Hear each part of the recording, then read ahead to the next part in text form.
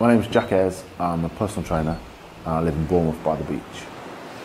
I was born with a condition called proximal femoral focal deficiency, PFFD.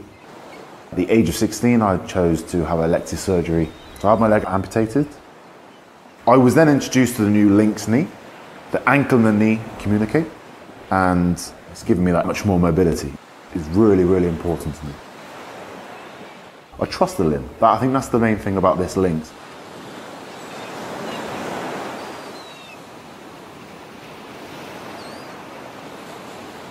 Being brought up with a disability, I've had a disability all my life. I've always had a little bit of aggression there, and I've always had to cope with the pain, so I practice boxing.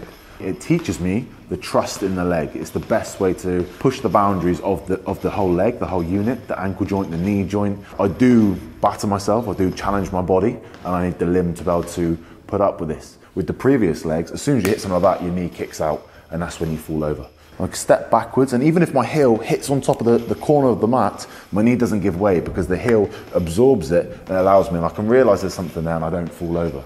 I've full confidence in this one, it will keep up. I have recently started doing a little bit of modelling.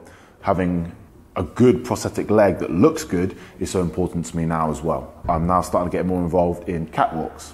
So I have to walk in front of the world media, and I have to present myself to be very able and not disabled, which is why having the best limb is going to be so important to me.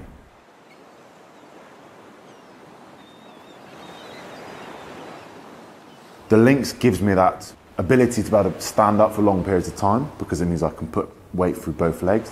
It allows me to put pressure through it, bounce back, and also to be able to move my toes without tripping over the ankle.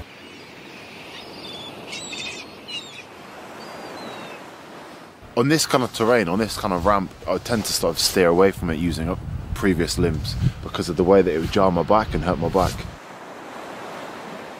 With the Lynx, I've got full trust. Pushing through the hill, riding the knee through, rolling over the knee, back through the toes, means I can keep my centre of gravity nice and still without any pain.